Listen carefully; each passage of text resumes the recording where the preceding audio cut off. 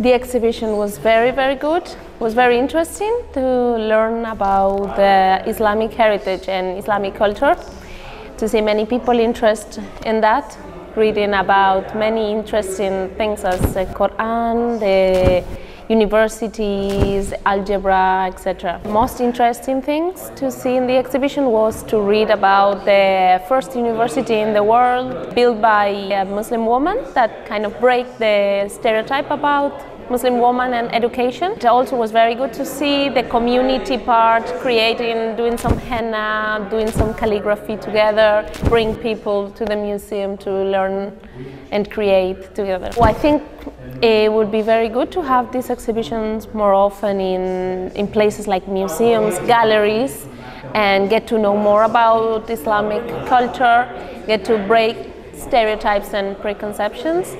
So I really encourage spaces like this museum to open for other people.